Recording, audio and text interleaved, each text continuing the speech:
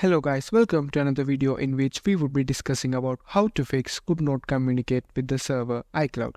Are you having trouble communicating with the iCloud server on your iPhone? Don't worry, in this video we'll help you find a solution for it. Just follow these easy steps. 1. Check iCloud server status. Verify if the iCloud server is running smoothly by visiting Apple's system status page to ensure all the services are operational. For that, click on Safari, search apple.com and navigate to System Status. Scroll down till you find iCloud. If it's written as available, most of the time it's running smoothly.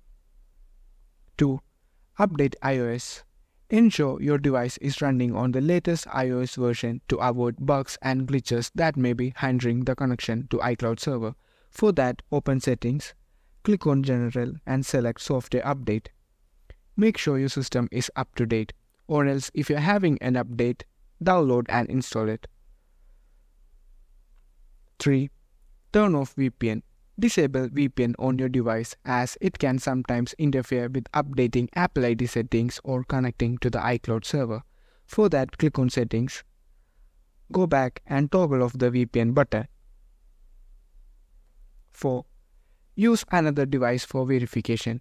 If a bug is causing the connection problem, sign in to your Apple ID using another device or from the web directly and obtain a verification code to resolve the issue, or else you can open Safari.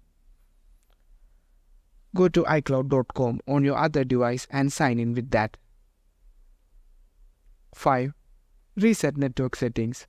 As a last resort, reset your iPhone's network settings, although this will erase saved Wi-Fi passwords and paired Bluetooth device. For that, go to Settings, click on General, and scroll down till you see Transfer or Reset iPhone. Click on Reset and select Reset all network settings. By following these steps, you can troubleshoot and resolve the issues of not being able to communicate with the iCloud server efficiently.